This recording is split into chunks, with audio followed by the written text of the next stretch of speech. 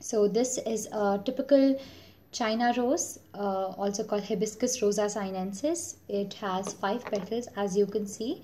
So I believe it's not a hybrid. Now we already know what are the parts of it. Quickly, it's a pedicel. This one's a pedicel down here. This one's the thalamus. We have the calyx, the corolla, the anther, that is the androecium, and within which we have the gynoecium. So we are going to dissect it one by one, and also we are going to look at the transverse section of the ovary that we need. So basically, first of all, we are going to be taking a needle and you're going to make a dissection. So now you take the needle, and to make the dissection is pretty easy. First of all, you have to remove the accessory whorls, that is the calyx and the corolla. So you take the needle and you make a dissection right here, right? So down here, take it, drag it upwards. Just one sharp prick and we are done. Then all you have to do is, in a quick movement, remove the outer parts like that. So we see we have the calyx. So just a minute. This one over here that we have is the calyx. And okay, now we have the corolla, that is the petals. This was the sepals, this is the petals, and as we all know, it belongs to the family Malvaceae. So we have a pentamerous flower over here.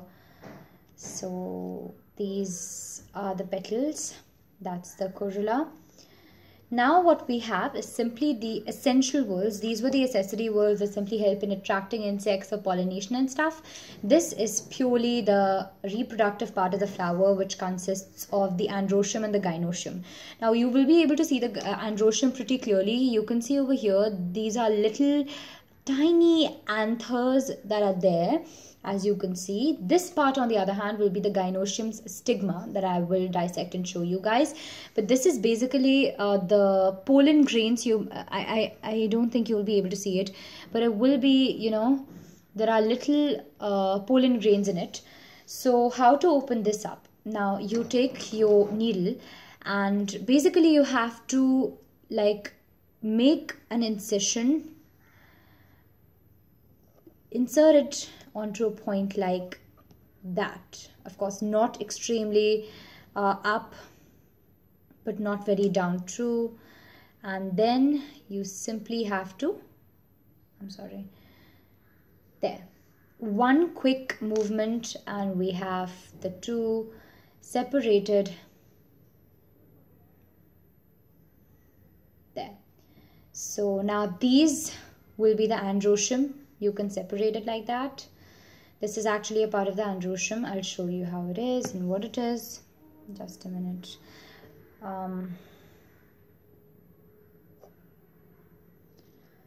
Okay.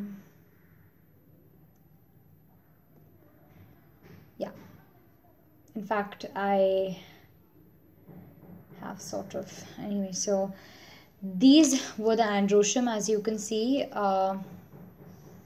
See little pollen grains over there, the anther, the filament, it wouldn't be extremely visible, but these, the smallest ones will be the anthers, and these, you know, have pollen grains at the top. Now this part is purely the gynoecium part. It has 3 parts, as we all know. It has the style, the stigma, the receptive part on which the pollen grains will be landing after pollination. So the stigma, we have the style, this long white part over here is the style, and then down over here we have the ovary. So first of all, we will be separating the style and the stigma from the ovary. So for that you need to have a blade, alright. So this is pretty simple as well. Of course, you really need to be careful with using, you know, while using the blade. So just the top section of the ovary you cut off like that. And this one that you have, of course, remove these accessory things over here. A minute. Yeah. Alright, now, as I already told you, we're going to take a transverse section of the ovary, which is simple as well. So be careful while you're handling the blade.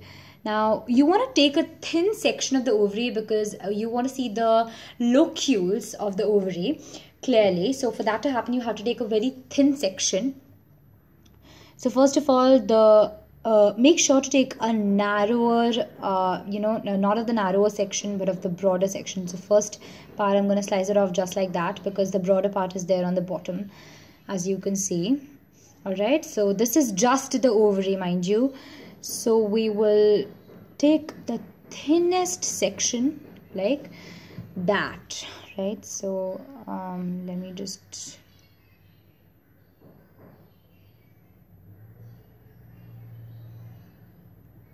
there.